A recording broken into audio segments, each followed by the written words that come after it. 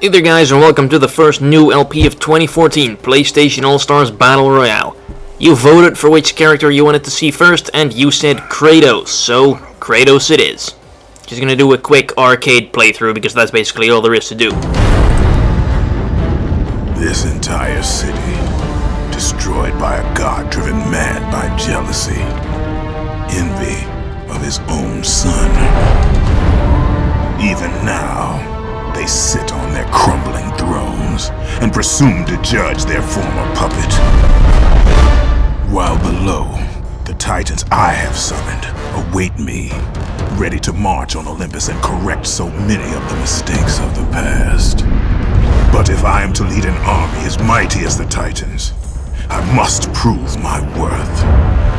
There remain those who call themselves heroes. There is even talk of one who considers himself a god, issuing challenges to all who would answer. Heed my words, mortals. Tread lightly on the earth. Beware the ghost of Sparta! Right, so first of all, what you're going to see here is not the complete playthrough. I did actually cut out some of the matches because the arcade playthrough consists of like 5 timed matches and then I think 2 or 3 kill matches or score matches or whatever the hell they're called. But yeah, the timed matches are really not all that much fun to watch. So I just cut out all but 1 time match, and I'll keep all the score matches in because those are rather quick sometimes. But yeah, let's go. Kratos. Let's rock and roll. Also, you have these creepy, chibi-fied minion characters, which are kind of just there to cheer you on and do absolutely nothing else. Anyway, we're fighting in the Sly Cooper stage, Paris. I'm not exactly sure what Sly Cooper game that's based on because I haven't actually played any of the Sly Cooper games yet. Opponents are Big Daddy from Bioshock, Radek from Killzone, and Sackboy from Little Big Planet. And the opponents will also randomly just have alternate costumes on and alternate colors and stuff.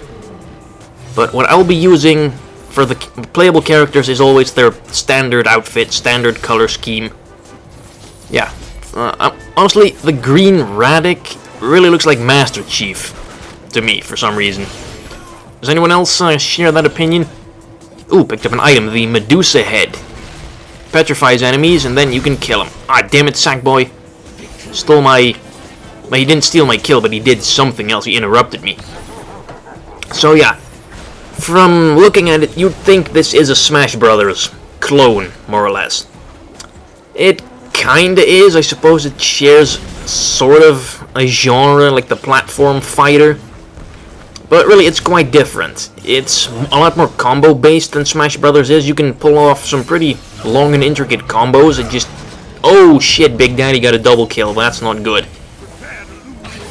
Basically, you can pull off some pretty flashy combos if you know how to do so. And yeah, I should probably explain stuff quicker. You don't kill people by knocking them off platforms like in Smash Brothers. You kill them by killing them with your super moves. There's level 1, level 2, and level 3. What I just did with Kratos is his level 3. The level 3s are pretty much the best there are. You can get a lot of kills with them. And basically, well, the more people you kill, the more points you get. The more points you get, the more likely it is for you to win. Pretty simple. Also, the only way to kill opponents is with the super moves. I am honestly not too fond of this system. I think Smash Brothers' system is a lot better. Ah, shit, Big Daddy, he got me again. But simply because in Smash Brothers, every attack you land amounts to something. If you hit an opponent in Smash Brothers, his percentage will go up and it'll be easier to knock him out. In this game, if you hit enemies, your bar will go up. Oh, goddammit, he got me again. I need to step up my game. Also, what the hell is that thing? That's one thing that's pretty interesting about the stages in this game. They're all kind of composed of 2 different franchises. So, like, kind of halfway through the match, the stage starts shifting. I think that's pretty cool. That's maybe something Smash Brothers could use. Then again, maybe not. It's really hit or miss. Some stage matchups are really well done, and some others are just... they don't match up at all.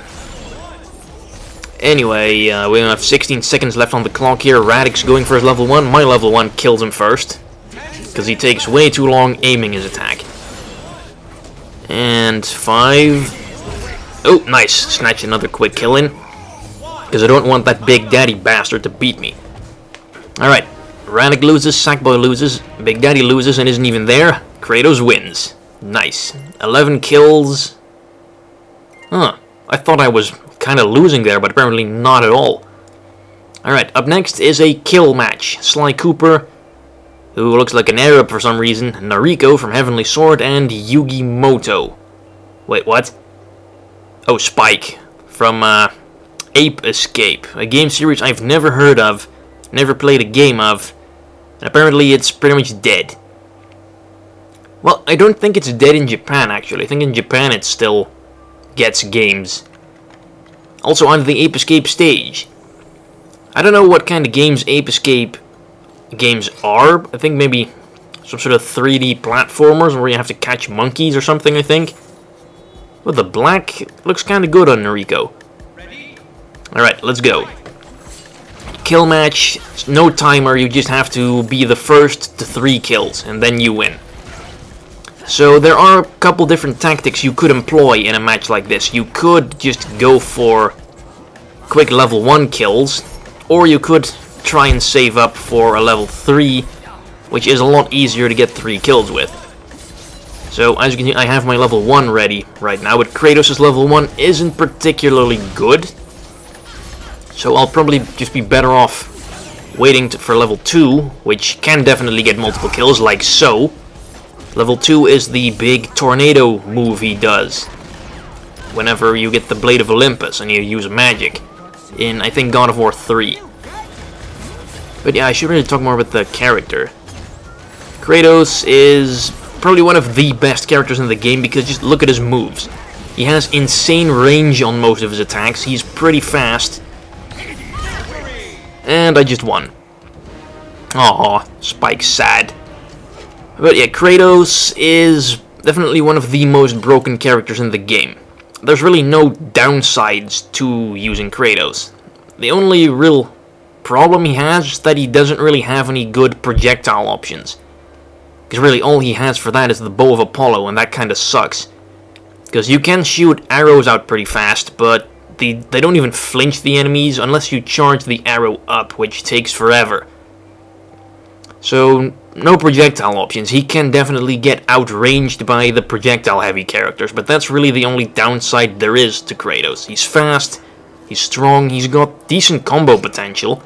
Haven't really been pulling off a lot of sweet combos with him, because I don't really know every character that well, and I don't really like using Kratos that much because he's so broken. But yeah, up next, Heihachi from Tekken, Cole from Infamous, and Raiden from Metal Gear. Yeah, there was quite a shitstorm when they said Raiden was going to be in the game, because a lot of people were expecting Solid Snake to be in, and then they get Raiden. It's like the Metal Gear Solid 2 thing all over again. And that didn't go over so well with the public the first time. But yeah, I don't really mind that Snake isn't in this game, because he's in Smash Brothers already. Alright. Oh, crap. Heihachi got me with some sort of ice missile. No, that's not one of Heihachi's moves, that's an item, because like Smash Brothers, this game has items. Most of them aren't really all that recognizable, though. I mean, look at that axe there. Where the hell is that from? I have no idea. I don't think that's been in any game I've ever played. And Heihachi just conjure up a beach ball. Also, that's a rocket launcher. Apparently that's from Uncharted, but that could just be from any first-person shooter game or something. Anyway, burst out Kratos is level 3, which is his God mode from God of War 2. And snag 3 easy, quick kills and win. So yeah, that's basically how this game is played. Up next we have, oh, the rival match. We get a little cutscene, and then it's a one-on-one fight with a fairly tough opponent, I'm guessing. So who would Kratos' rival be? Well, we're about to find out because he's walking somewhere. Another demon sent by this so-called god. He can join the rest.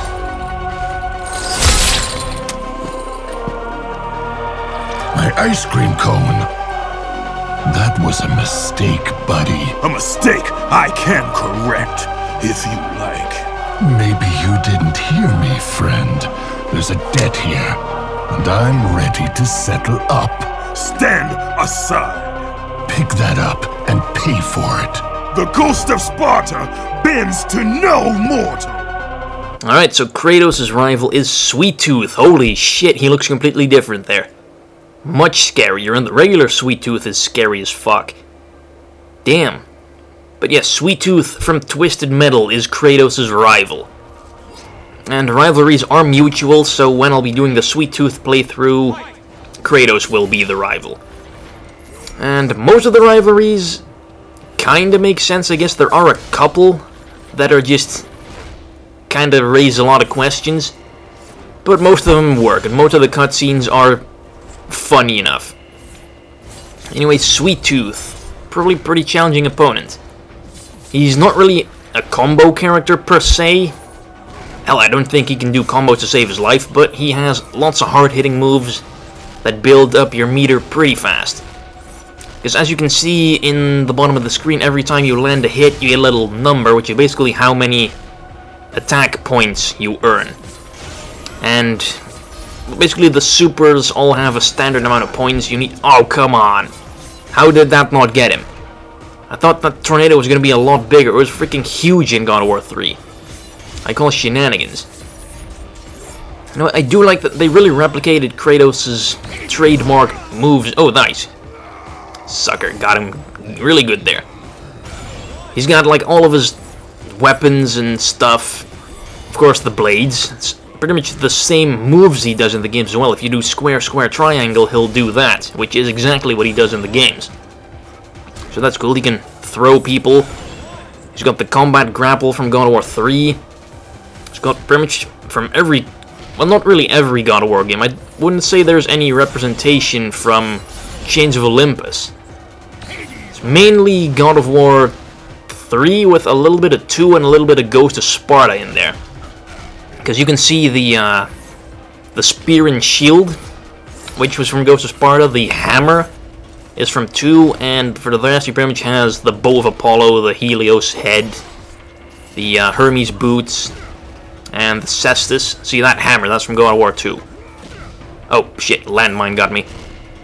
He's not really pulling out a lot of supers on his own, though. Come on, Sweet Tooth, step it up a little.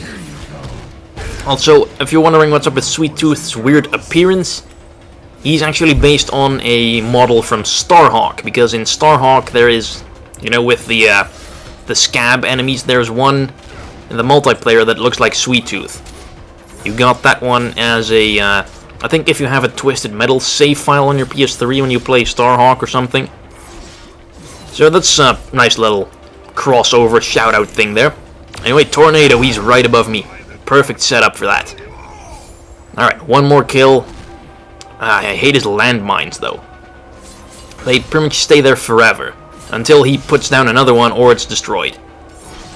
Also, another thing that you do have in this game that you don't really... Well, I guess you have the shield, but in this game you can block pretty much anything without really any consequences. Oh! Ah, then damn it, landmine. Come on, Sweet Tooth, you bastard, you're going down. Sweet Tooth is one creepy-ass clown. And, like, Sweet Tooth, how he's portrayed in this game, is absolutely nothing what he's like in the Twisted Metal games, because he's even more... He's even scarier, even more twisted, even more creepy. I'm pretty sure he kills his own daughter or something in Twisted Metal's story and everything. He does some horrible, horrible stuff. Oh, nice. Helios' head has quite some range. Oh, there we go. Nailed him. And now he's sad. And Kratos is... Well, Kratos is never happy. He's just less angry. And now, final boss time. I have no clue what this final boss is or what it's supposed to be. Apparently, it's from some sort of... like a really early PlayStation 1 commercial, which I don't think I've ever seen. I guess... This guy was supposed to be PlayStation's mascot or something, but they dropped him. And then in this game he's back for revenge by trying to kill all the current PlayStation mascots. And characters like Big Daddy and Raiden, who have absolutely no place with the rest of the PlayStation mascots, because they are not PlayStation mascots. I mean, Big Daddy was on Xbox first, for fuck's sake. Anyway, meet Polygon Man. That's his actual name. And yes, it is kind of suspicious that he has the same color and kind of same design-ish as the generic Polygon team enemies in the original Super Smash Bros. They were purple. They were kind of crappy-looking versions of all the other characters. So I'm guessing they just took a really good look at Smash Brothers for this one. Anyway, fighting Parappa the Rapper, or at least his evil purple clone. I don't like Parappa. I think he's pretty stupid. Anyway, on the boss stage, you will pretty much get all the stage hazards from the other stages in the background, and this is from one of the God of War stages, the Hydra from God of War 1. It's one of the worst stage hazards to have against you, because this thing is all over the place. Oh, nice. Didn't even know that was a combo. Down throw into level 2, apparently a pretty good kill confirm. Anyway, once you've killed the character, he'll try and crush you and do absolutely nothing, and then you can just hit him until he flies back into the background. And then you get two characters, in this case Fat Princess, which is a really dumb addition to the roster in my opinion. And Sly Coop, ooh, double kill with the level 1. Genius. Oh, not gonna get me. And then we just smack him around a little. For some reason he will always hit you when he flies away. I'm not sure if that's supposed to happen or not. And then once you've killed the two characters, all characters will come back for one final try in taking you out. You can actually lose this battle if you get killed 4 times, which really you'd think would happen a lot, but for some reason the AI in this fight is not particularly competent. And it's not because of the difficulty. You saw at the beginning, I selected the middle one, because on the hardest one, the characters are freaking impossible to fight. And in the lowest one, they're obviously insanely easy, so this is the fairest option.